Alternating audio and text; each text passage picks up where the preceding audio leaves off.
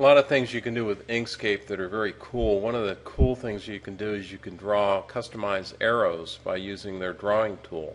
And their Bezier drawing tool is this tool right here that you can invoke by coming over like this, and then you can draw an arrow, and then you put the mouse key down, and then you come out here and you hit the mouse key again, and it comes up and it turns these fills on for you, and I don't want to have that fill.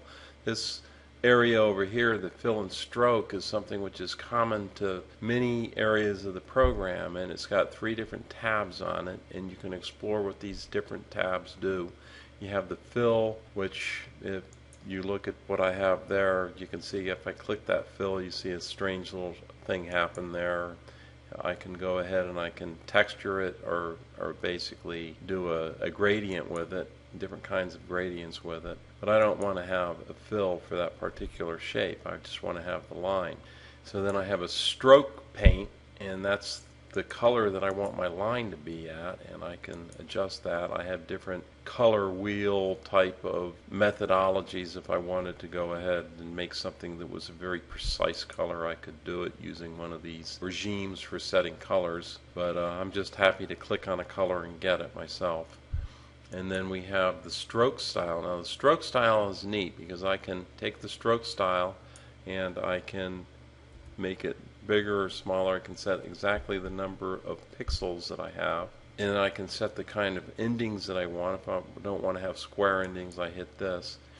And then the thing that's really cool here is that I have start markers, mid markers, and end markers. And my end marker, as I'm going to set as an arrow head right here, and my start marker, or I have that as my end. Let me change that around. I'm going to make my end marker that one. Okay, I've got that, and I'm going to make this other one. There we go. Got 2 different markers at either end. Just play around until you get it. And then what I have is I have created a basic tool here. Now I can press F1 here and put it in a select mode, which is the same as if I hit this arrow right here. And now I can press F2, which is the same as if I press this, which is an edit path nodes. Now what this allows me to do is to be able to adjust and pull this little arrow that I've just created around. And I'm going to point this over in this area here, and I'm going to pull this area over here like this, pull this up like so, and I can stretch this down a little bit further if I want, get it right where I want, over here to this area in here. So I have an arrow that's stylized and neat that I can play different games with. If I want to affect the way the shading works on it, I can do that over here. And when I'm done, I can press F1, or I can hit this control box, and I have it selected for doing what I want to do. Now let's say I want to go ahead and do text. So I could either come down here and hit this text box, which is okay, or I can hit F8 and it puts me in text mode.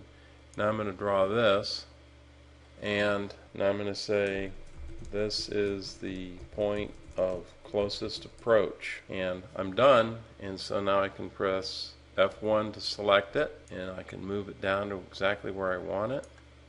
And I have made a very nice, very professional looking kind of notation on my graph with an arrow that I can come back and adjust and do what I want to. I can also save this arrow as an object and import it later on, so they don't always have to recreate it. So if I did that, then I could come up here and I can go File, Import, and I could bring in this SVG object, which I would call my guide arrow, and then anytime I wanted to adjust it, the direction of it, I would just come to this object right here, or this mode right here, select it, and then I can move things around. I can move both ends of it around to wherever I would want and use it for whatever purpose that I want. So it's a very powerful tool, and one that I think that you'll enjoy using once you get into making very attractive looking plots with Inkscape.